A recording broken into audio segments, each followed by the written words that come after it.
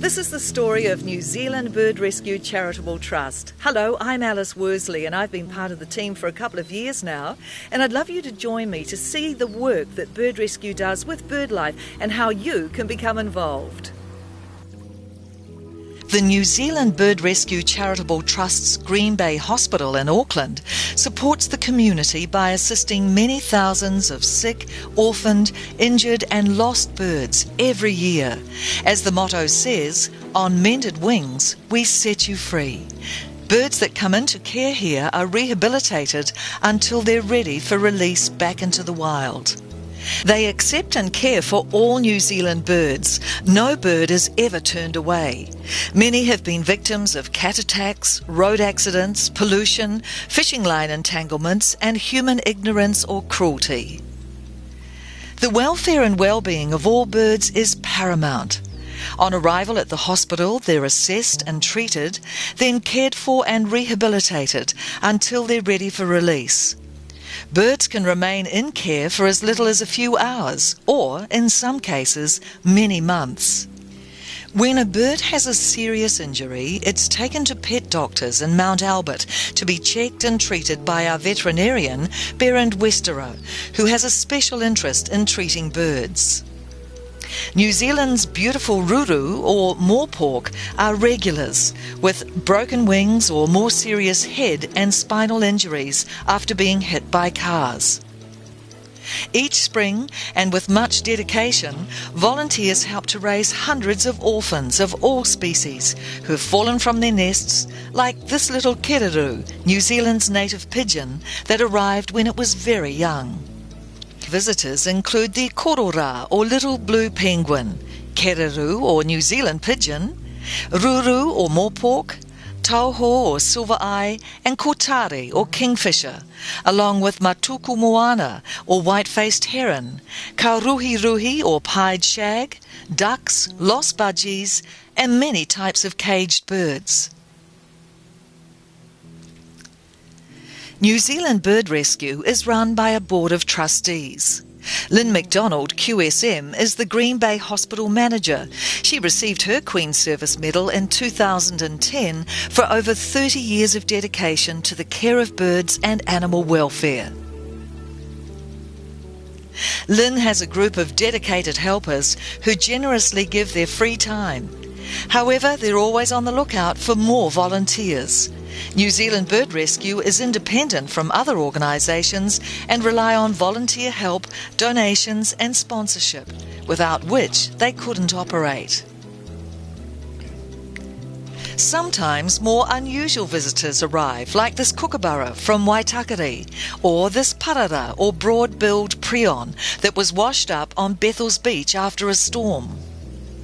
Before any bird is released back into the wild, it must be in excellent physical condition and demonstrate it has the necessary skills to survive. After release, sometimes birds stay close by, returning to the top of their aviary for the food that is left out for them. We call this a soft release. Then, after time, they learn to adapt to the wild and no longer need the supplementary food. Owners who have lost a bird should actively seek to recover it. A pet bird can add a lot of joy to a family, and we always take care to place our lost caged birds in a suitable home. Rehoming lost birds is a difficult job for a number of reasons.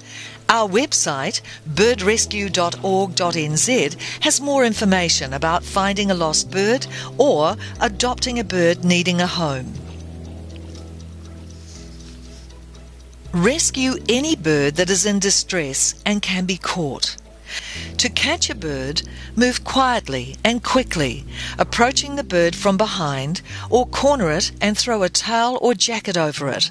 This prevents the bird's feathers from damage and protects you from its sharp claws and beak as you pick it up. Always remember never to put yourself or the bird at risk.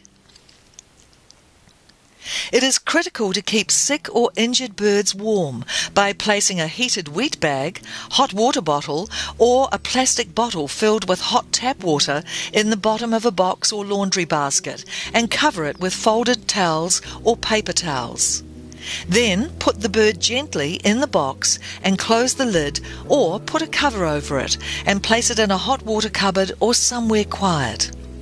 Take it as quickly as possible to your nearest bird rescue centre, as immediate treatment increases a bird's chance of survival.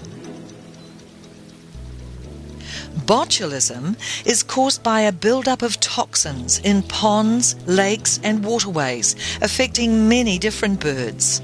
It has a paralytic effect on birds' muscles, so they're unable to hold their heads up, leading to certain death if left untreated. During the summer months, many birds become very sick with botulism and need to be taken to a rescue centre immediately for treatment. Bread and other food in waterways create water conditions that lead to botulism. Please feed birds on grassed areas beside waterways rather than in the water itself.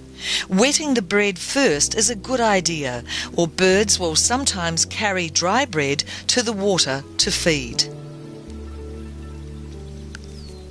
During autumn and winter, New Zealand Bird Rescue receives many birds like this fantail found ensnared by the killer pata or birdcatcher tree. It's an attractive subtropical but deadly flowering tree in the bougainvillea family. There are two varieties. One has large, glossy, dark green leaves, and the other is variegated with extremely marbled, creamy white edges. Some garden centres sell these trees as ornamental, garden or house plants, often without warnings of the dangers it may cause. As soon as a bird touches the elongated, sticky seed pods, they're stuck. The more they struggle to get free, the more they get entangled, suffering an horrific, painful and slow death, either by starvation, predation, or due to the stress of the rescue process it endures. If you find a bird stuck in a pata tree, please remove it from the tree by cutting the branches around the bird, not the bird's feathers. Don't attempt to clean the bird or remove the pods, as you could hurt the bird and damage its feathers. This is a very stressful process for the bird. Never pull out or cut the bird's feathers, and never wash it with water, soap, detergent or chemicals. It's critical to keep injured birds warm and follow the instructions earlier in this video on rescuing a bird. Then take it as quickly as possible to your nearest bird rescue centre. For more information, please refer to the video on the pata or birdcatcher tree. Birdwatching is a great pastime for both young and old alike, and an excellent way to interest and educate children about wildlife. You can turn your garden into a wildlife haven by planting native trees and flowering shrubs to provide a natural source of berries, seeds, nectar and insects for a host of different birds. In New Zealand, continuous feeding all year round is not necessary. Please remember food is also available to them in the wild. With this in mind, try to avoid making birds dependent on you for their food supply. It is important to feed birds responsibly and safely to play a valuable role in helping your local birds in periods of natural food shortages. Provide a source of fresh water like a pond or bird bath, preferably near some overhanging trees, to allow the birds to escape if a predator approaches. Position your bird feeders or tables high in trees or on top of fence posts so cats can't reach them. Putting out supplements in the late afternoon allows birds to spend their day filling up on natural food sources first. Put out soft apples and other ripe fruits that have been cut in half through the middle. Fat or lard balls and food bar mixes are an excellent winter food and very easy to make. Attract different birds by offering a variety of different seed mixes to your bird feeders and tables. Birds love fresh water. Even a large shallow bowl placed on a tree stump will do. They don't seem to care. Hygiene is important too, so keep your feeders clean, especially during the warmer months. So, if you want to know more or get involved, check out our website birdrescue.org.nz or follow Bird Rescue on Facebook, facebook.com/NZBRCT. And don't forget the motto, On Mended Wings, we set you free.